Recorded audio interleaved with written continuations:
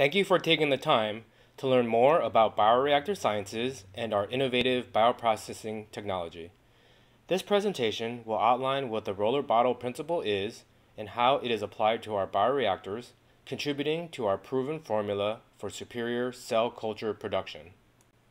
Up until now, roller bottles have been one of the most popular bioreactors with adherent cells for vaccine and biologics production.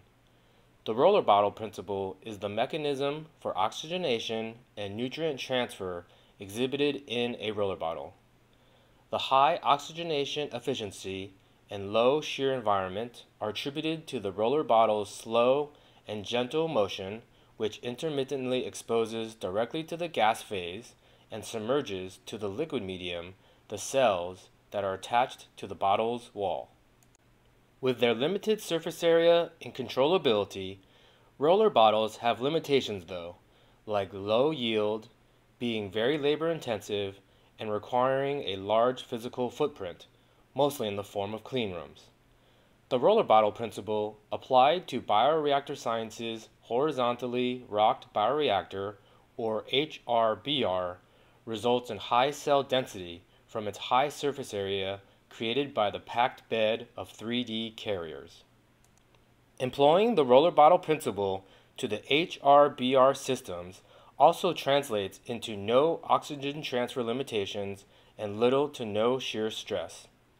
And because there is no required aeration or agitation, which are both scale dependent, the HRBR systems have no scale-up issues as long as the bed height of 3D carriers is limited and rate is unconstrained.